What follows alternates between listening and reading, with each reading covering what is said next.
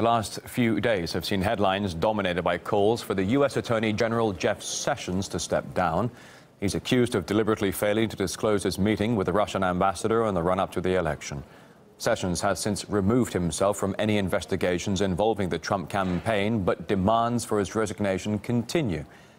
And now President Trump has decided to challenge what many are calling hysteria with a more direct approach.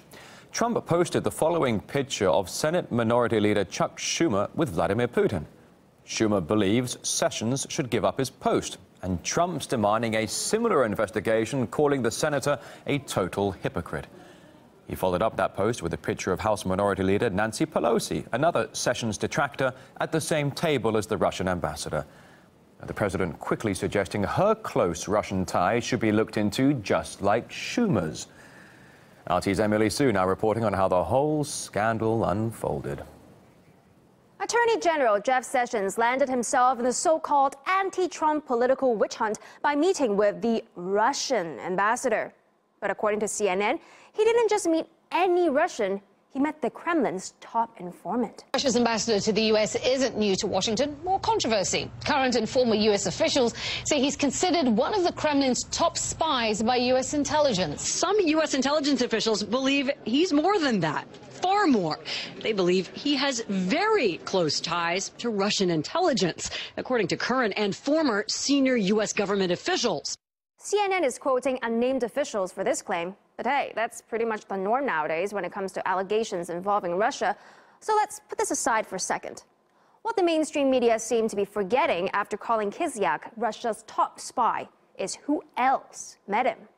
Cue drumroll. Ex-President Barack Obama. He met this top spy not once, but at least 22 times during his time in office in the White House. So does that mean Obama did the unthinkable? But Obama's not been alone when it comes to pressing Russian flesh. The others just aren't being ousted by the media, like Sessions. Have you met with the Russian ambassador in your capacity?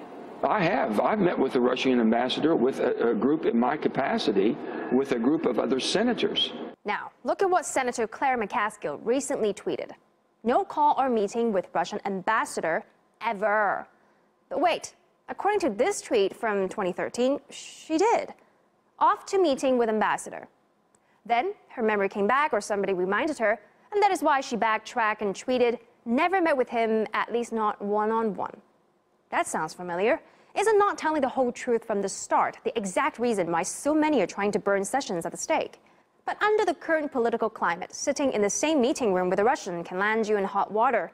And that is why former and current Trump advisors are coming forward one by one to declare they've even just nodded or said hello to the Russian ambassador. As that alone seems enough to send you to the gallows. I think it's very important for Trump to realize that the Democrats are going to create these media swarms about every single member of his cabinet and ultimately against him.